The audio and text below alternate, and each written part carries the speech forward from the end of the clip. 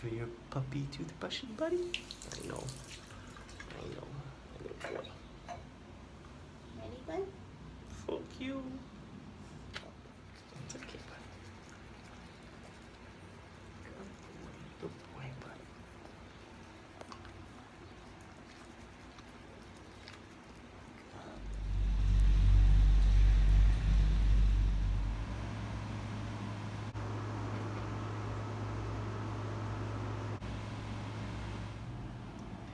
Hey, buddy.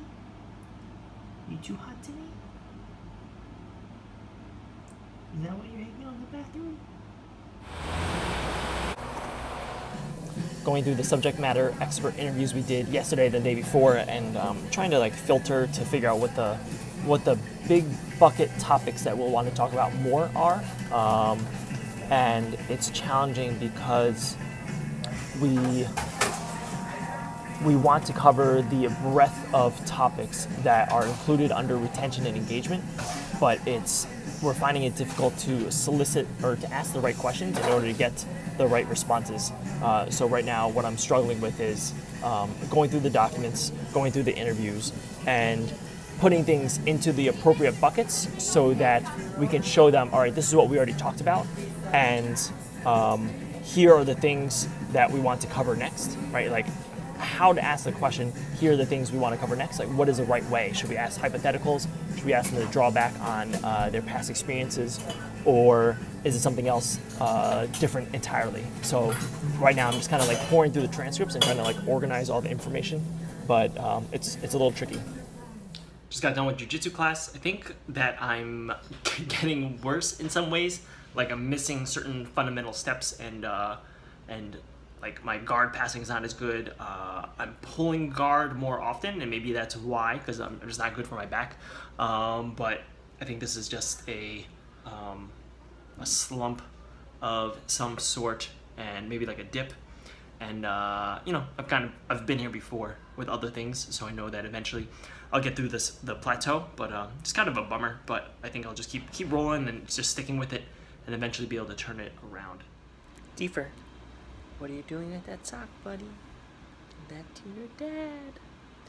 Give that to your dad. What do you think you're doing? What do you think you're doing, huh? What do you think you're doing? Why do you have your dad's sock? Why are you chewing your dad's sock, huh? Why are you chewing your dad's sock? My gut feeling on how today went is, overall, it just felt like a bit of a letdown on what I was able to get done. I felt distracted for most of the day and spent too much time like just bullshitting on YouTube, and just felt really unfocused. Like I didn't know what I was working for. When I rolled, the roll didn't go well. Just a lot of like different things, but if I sit down and look at what I got done objectively, like I still managed to squeeze in 2 modules in the Reforge program, right? So I was able to study 2 lessons. I got the next batch of questions to the subject matter experts that I need to get done for my actual like Reforge work. Looked through their content, read through all of it. Went to jiu-jitsu, even though there's a moment where I felt like maybe I won't even go today. When I took Deefer on his walks, was focused on him and not listening to podcasts or whatever. So I felt like we had a good walk there. And I guess not every day is gonna feel like an amazing day, or like you feel like you got everything done, but you have to keep chipping away at things, and it's just about hitting singles, right? Like you don't need to hit a home run every single time, but if you hit a bunch of singles and just constantly get on base, then in the long run, it's all gonna pay off. And it's where I'm trying to remind myself on these days where, I don't know, where it just doesn't feel like I always know what the drive is at points. You know, I think in the grand scheme, I do know, but just, you know, certain days are tougher than others. So overall, feel a little bit better after kind of like talking through it. But yeah, hit singles, get you done one day at a time. That's why having solid habits are so crucial, right?